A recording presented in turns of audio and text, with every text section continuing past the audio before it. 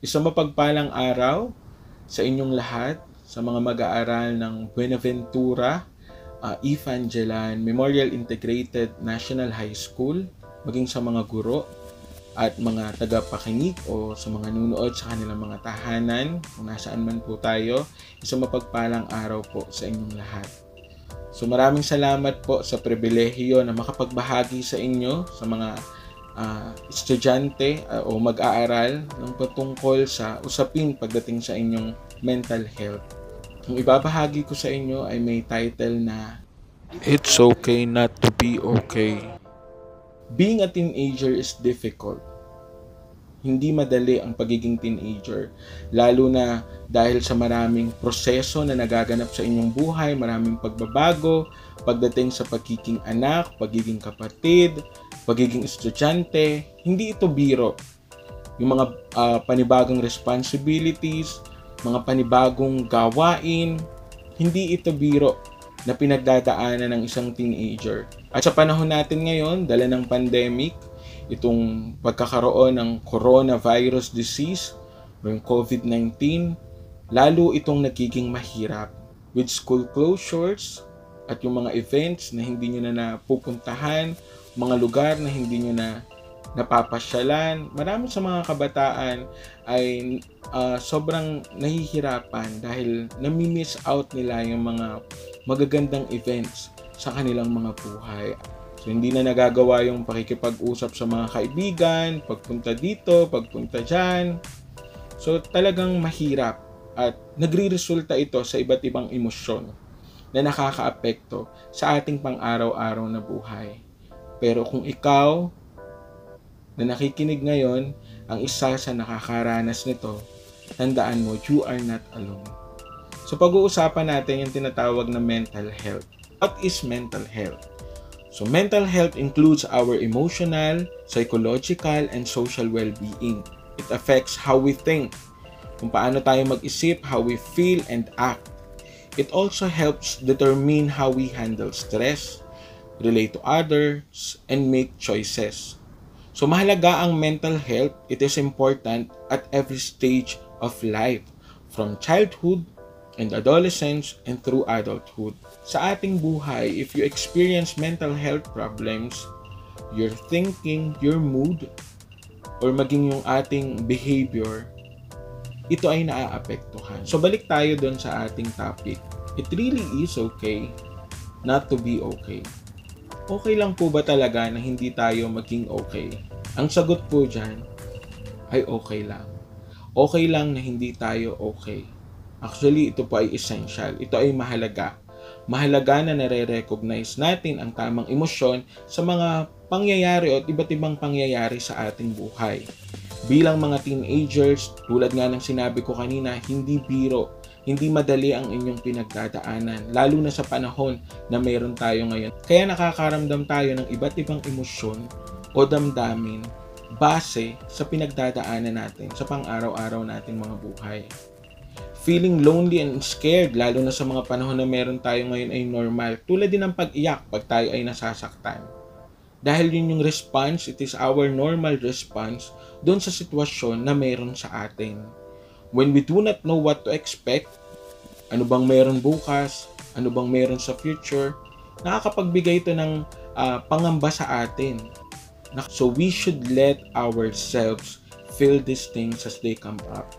Hayaan natin yung ating mga emosyon. Hayaan natin na ito'y ating maramdaman pag dumating ang mga ganitong pangyayari. Sabi nga ng isang doktor, allowing yourself na to be feel okay involves accepting all feelings, thoughts, or sensation and sitting with them until they pass. So pag tinry nating i-avoid yung mga nararamdaman natin or i-suppress or i-ignore natin yung mga damdamin or yung nararamdaman natin, lalaki lang to ng lalaki. They will only grow stronger. At minsan, mag-iiwan ito sa atin ng damdamin na parang hindi natin kaya. Na parang hindi natin to malulusutan o malalagpasan. So tandaan natin, no emotion is permanent.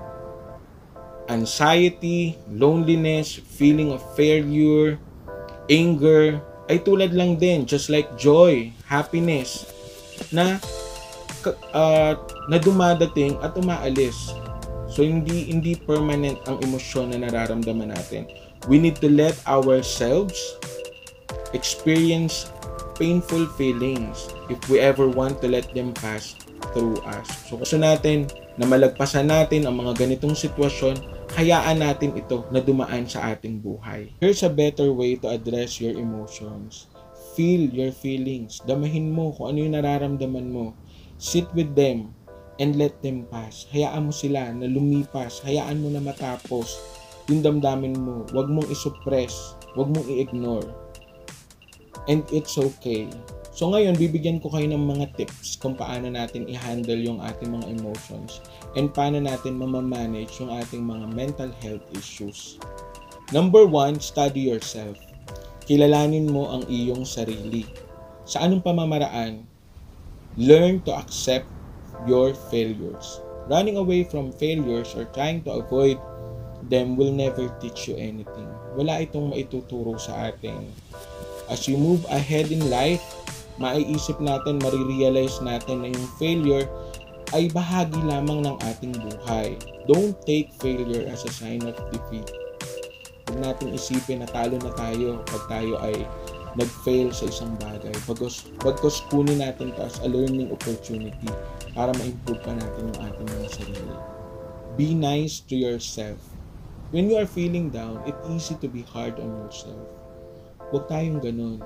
Hindi man natin ma-compliment yung ating sarili sa mga nangyayari, pero try natin maging concerned sa ating mga sarili. Maging mabuti tayo sa ating mga sarili.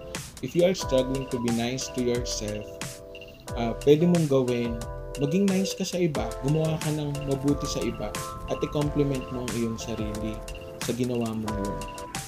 Number 3, keep looking ahead. Tingnan natin kung ano yung meron bukas. Don't get stuck focusing on the things that went wrong. Huwag nating laging tingnan kung ano yung mga mali, kung ano yung mga nangyari. Thinking about the same thing over and over won't do you any good. Wala itong maidudulot na mabuti sa iyo.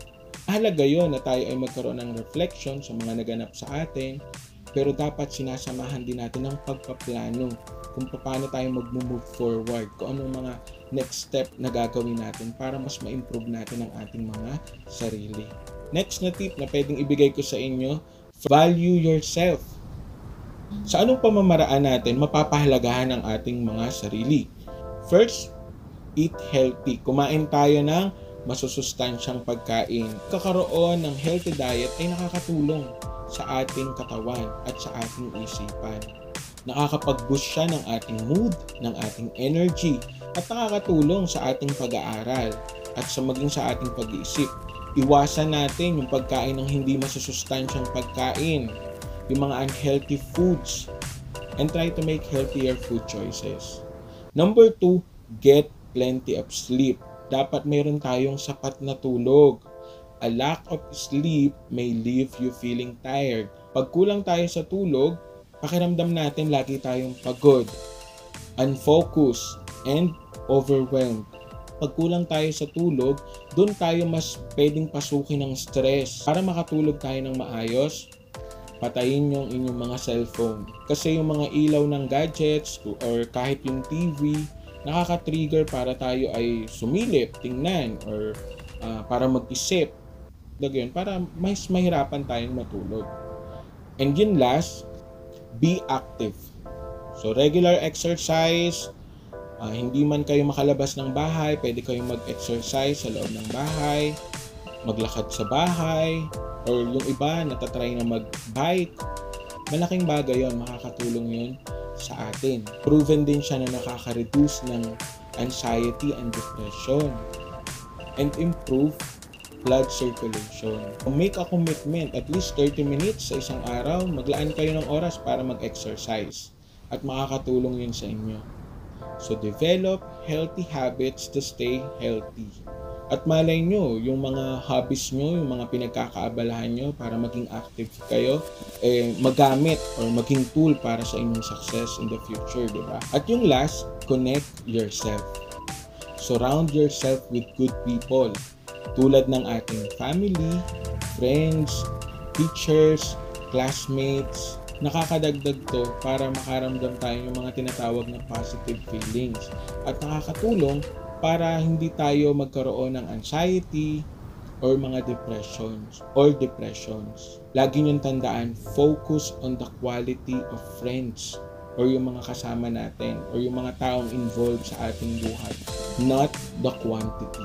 Number 2 is give yourself.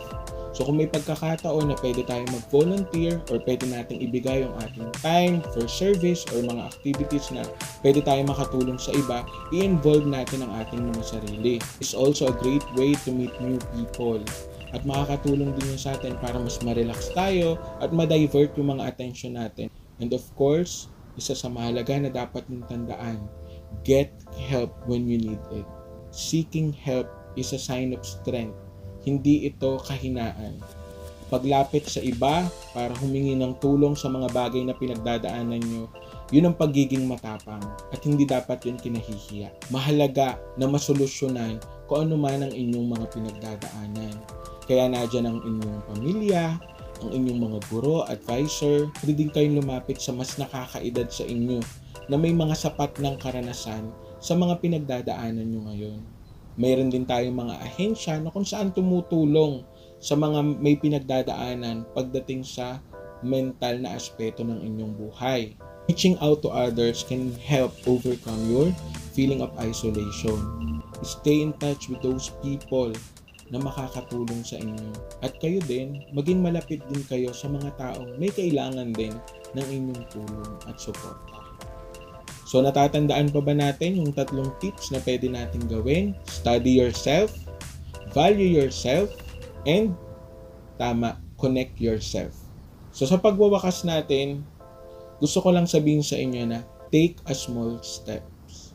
Huwag niyong biglain lahat ng bagay. Utay-utay. At lagi niyong tatandaan, we like it or not, ang stress ay parte na ng ating mga buhay. And there is nothing wrong with feeling bad. Walang masama kung nakakaramdam tayo ng hindi maganda. When you fail to achieve your goals, dyan na pumapasok yung mga nararamdaman natin tulad ng anxiety, feeling of failures, loneliness, depression. Rather than suppressing your feelings, hayaan natin na maramdaman natin ito and use them to your advantage.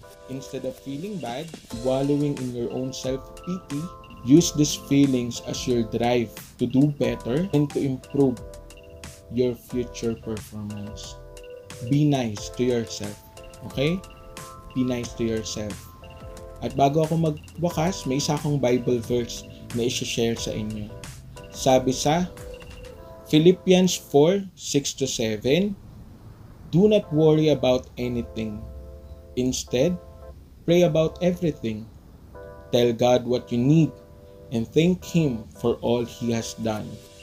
Then you will experience God's peace, which exceeds anything we can understand.